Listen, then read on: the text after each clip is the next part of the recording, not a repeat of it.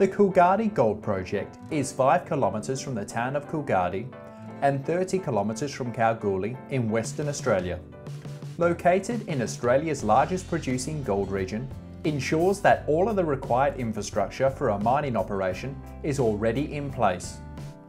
This includes a skilled workforce within driving distance to the project.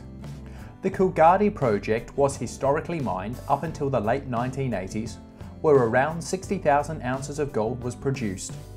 The project is spread across a tenement package of approximately 3,000 hectares and hosts an existing resource of just over 200,000 ounces of gold.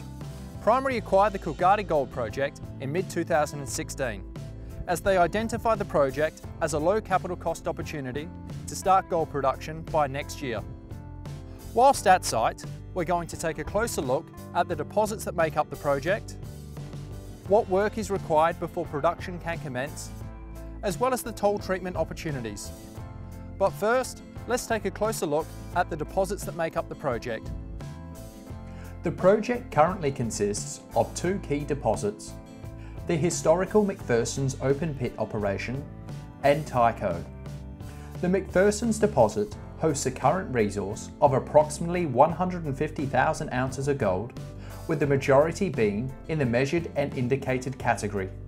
The deposit was historically mined as a series of shallow open pits, and despite the operation closing nearly 30 years ago, the pit walls and ramps remain in reasonable condition.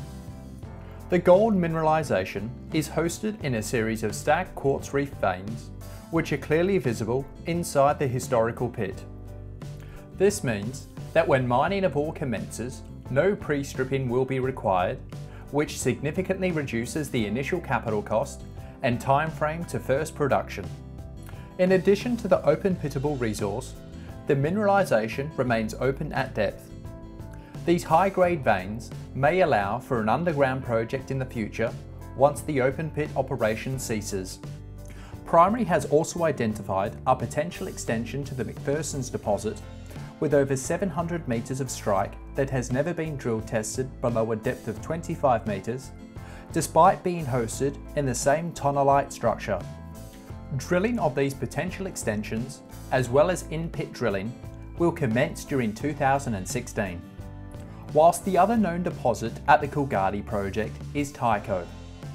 Tycho has a current resource of around 50,000 ounces of gold and has no historical workings. Mineralisation of the resource starts just 4 metres below surface and goes to a depth of approximately 100 metres, meaning the deposit is amenable to open pit mining.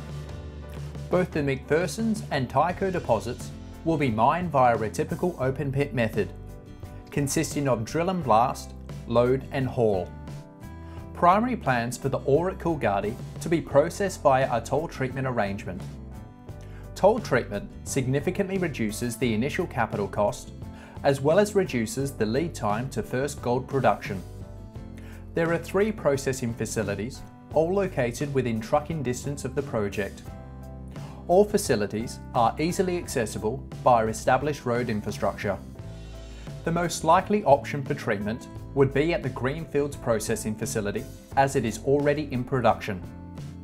We have estimated that the Coolgardie project will produce between 45,000 ounces and 60,000 ounces of gold production per annum.